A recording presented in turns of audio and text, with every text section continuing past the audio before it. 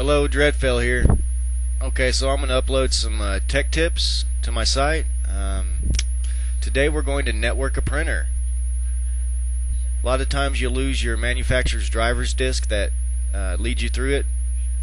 You need to kind of do it manually. Here's a quick, easy way to do so. A lot of times, even though you don't have the disk, it'll still be installed on your computer, on your hard drive. And there's some other ways to get to that driver as well, and I'll show you them. So just make sure your printer is attached to your router, whether wireless or wired, and go to printers and faxes. And control panel will always have it. Add printer, or just go into printers and faxes. There's another option there to add printer. Now, you need to choose local install. Seems odd, but you choose local install. Main thing is to uncheck automatically detect. Uncheck that box. And we're going to create a port. We're going to use standard TCP/IP port.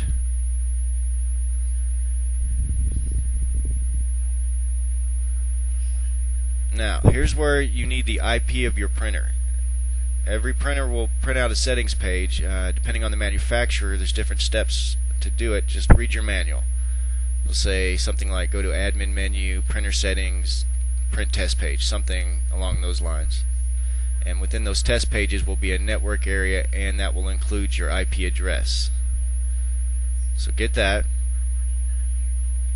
And for this example, I'll just type in 192.168.1.15.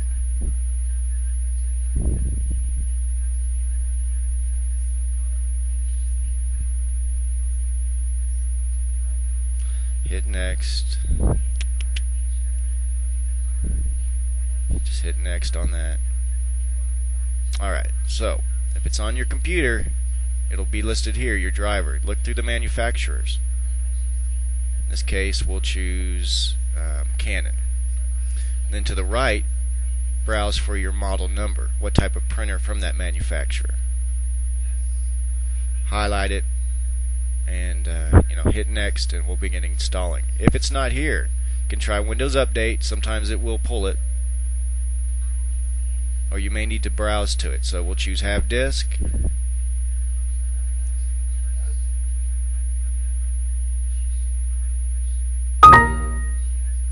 and then browse.